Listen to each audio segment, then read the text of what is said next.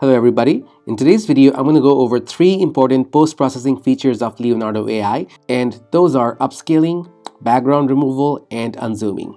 Before I get started, a couple of updates for my channel. So I'm going to skip having the intro starting this video. I had always thought that you needed a professional intro for a YouTube channel to be more professional, but I'm going to stick to focusing on more in-depth content, diving deep into the individual tools versus trying to make my videos more flashy. Because I think if the content moves way too fast, it's just a lot of jump cuts and a lot of entertaining videos, but you don't really learn anything in depth. Please add a comment if you'd like me to continue skipping the intro, because I don't really care about it. I thought it was more for the viewers.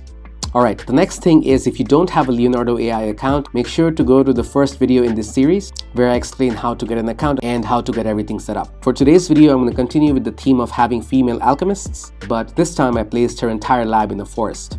Like all my other videos, I'll have the timestamps mentioned in the description below. Alright, let's get started. So what is post-processing? There's a lot of ways to generate images. You can use your own prompts, you can remix other people's images, you can use image to image, and now after you have your image ready, post-processing is what you use to fine-tune your image to make it really pop, to make it really stand out and perfect. In my last video, I already showed you how to use the AI canvas, which is one form of post-processing where you edit the image in different styles and do a bunch of different things to make the image exactly how you need. The 3 functionalities I'm going to show you today are not that involved. It's more like a one-click thing, but it does add a lot of improvements. So if you hover over any of the images you created, you're going to see that you have 25 post-processing tokens every day. So if you click on any of these things, it's going to use up 1 token. If you do that 25 times, you're going to use up all the free tokens you have for today. It does reset every day, so you have a lot of options to edit your pictures after you generate them. The first one I'm going to go over is upscaling. So if you click this upscale button, this image, which is already pretty high quality, is going to go up even higher in quality. So let's try it out. So if you click this, it's going to say working. And now you see you have only 24 post-processing tokens left, because this image has now been upscaled. This shows up here in this drop down. This is the original image. It looks pretty good, but this looks a lot more smoother and fancier. So it's an upscaled image of this original image here. So let me try the same upscaling on this image right here.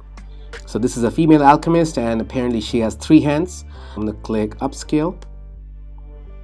So this is the upscaled version of the same image. This is the original image, and this is the upscaled image. According to my observations, the upscaling of the image usually makes it a bit more realistic.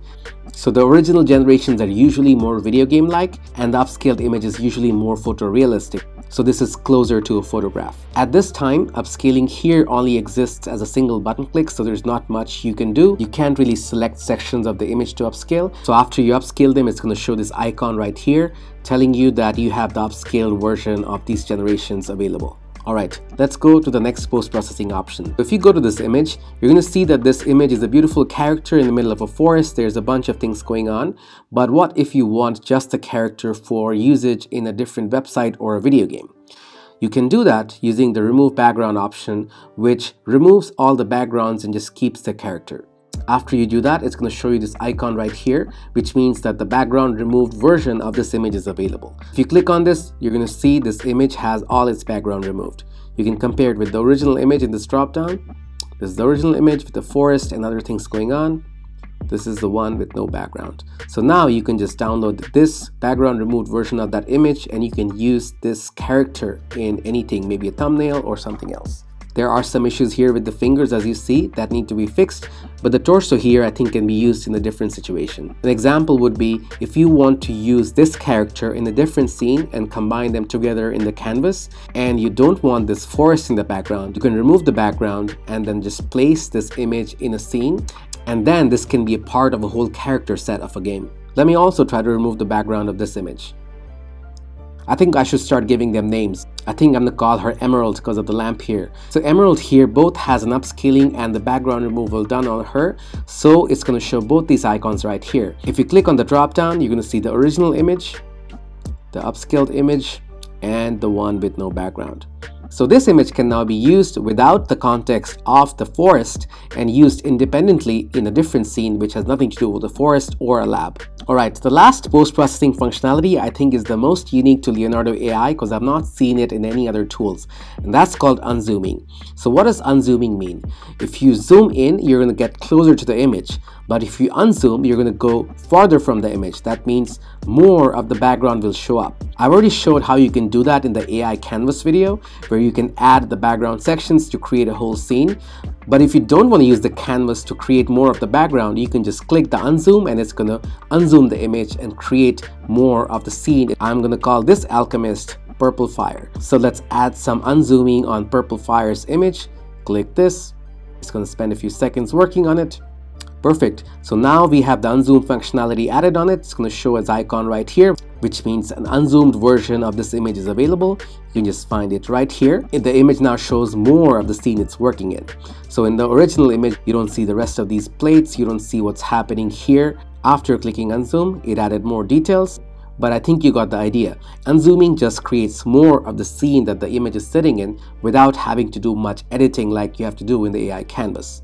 For me, I actually like it unzoomed even more, but as you see, you can't really unzoom anymore because you just click this and it's unzoomed. You can't do anything more. To unzoom this image even more, there's a hack I use sometimes, and it doesn't work all the time, but I'm going to show you how it works so you can see this in live action. To do that, I just download this image, save image. So this is the image of Purple Fire. Let's save it here.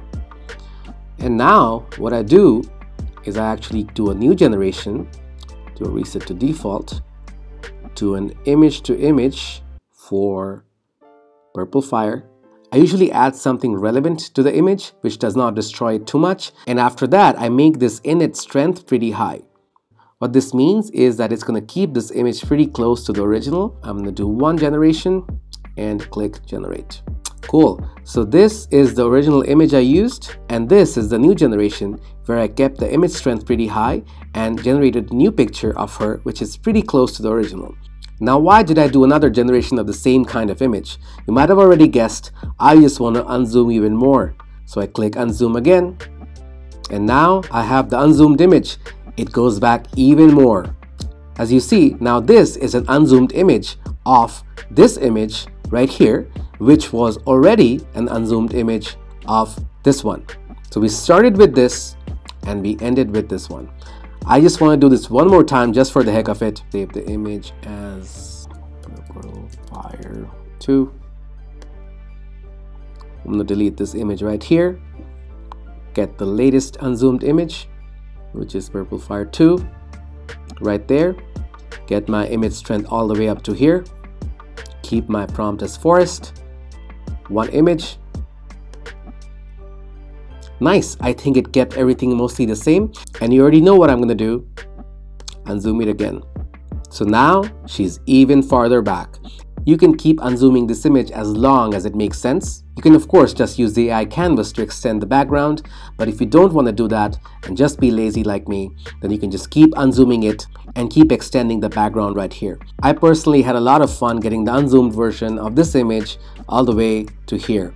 I think I'm going to keep trying unzooming her till she's barely visible. I hope you got some value from this video. If you did enjoy this video, make sure to click like and hit subscribe to my channel. I have a lot more videos coming up. Till the next one, thank you so much.